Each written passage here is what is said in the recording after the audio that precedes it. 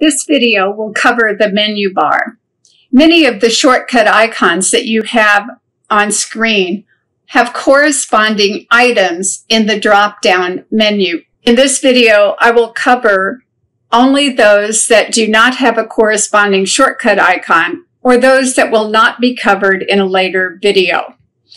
In the File menu, you have a couple of extra items that do not have shortcut icons. You have the option of importing a design to the software from the machine if you are connected with a cable.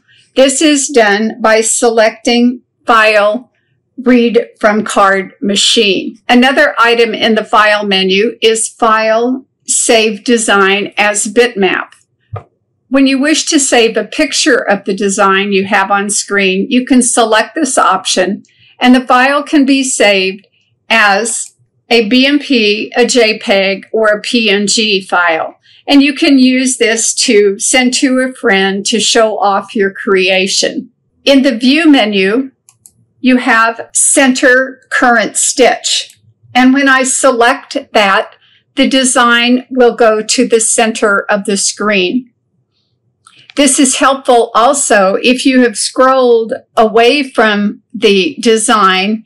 You can go to View, Center Current Stitch, and the design will come back into view. If you have changed your view and wish to return to the previous view, you can go to View, Previous View, and the design will return to the previous view.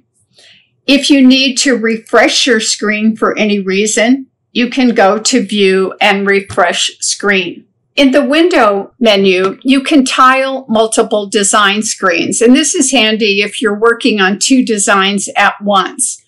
You open the designs that you wish to tile and then go to Window, and you can either tile horizontally or tile vertically. When you click on one of the designs, that is going to be the active design. If I click on this design, that will be the active design. You can click on the screen and make any changes you wish to that screen. When I'm ready to remove the tiling, I go back to Windows and click on Remove Tiling.